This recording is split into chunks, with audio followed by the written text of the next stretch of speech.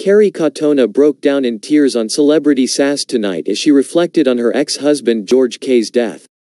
The 40-year-old was hauled before Aunt Middleton and the DS as they delved into her troubled past.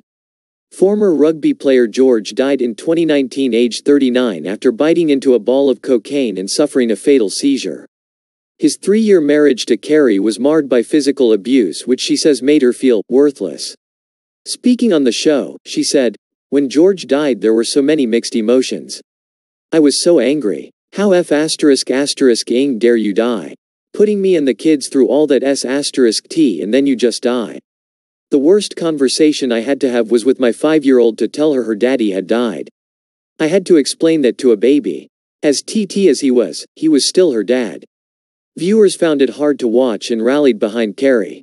One wrote on Twitter, "Making me sob watching you on Sass Who Dares Wins. You are an inspiration to so many, Kerry. I wish you could see it. So bloody proud of you.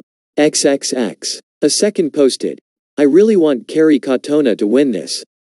My heart goes out to her." A third said, "Poor Kerry. She's clearly been through a lot." Speaking ahead of the show, Kerry said it was like therapy and helped her grieve. Kerry and George met as teenagers, but started dating in 2012 after bumping into each other in Warrington. During their 3-year marriage they had a daughter, Dylan Jorge, and George became a stepdad to his wife's 4 children. In October 2015, ex-Atomic Kitten singer Kerry announced they had split, alleging the one-time Warrington Wolves winger assaulted her.